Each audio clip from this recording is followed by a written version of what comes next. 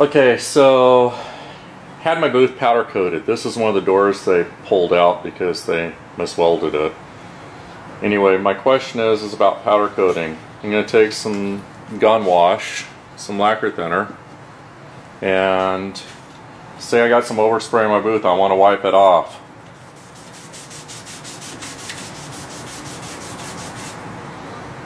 Oops.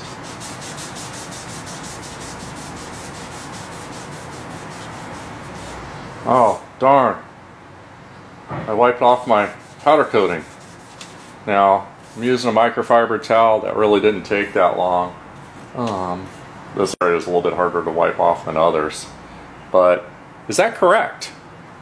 I mean, on my sand rail that I had for 15 years or something, it had powder coat on it, and I could get brake cleaner on there and it wouldn't eat it up.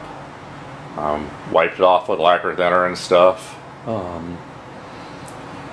But anyway, is this correct? Because my understanding is if something's done correctly, it shouldn't wipe off with simple, cheap lacquer thinner. But anyway, answer me that. Thank you. Bye.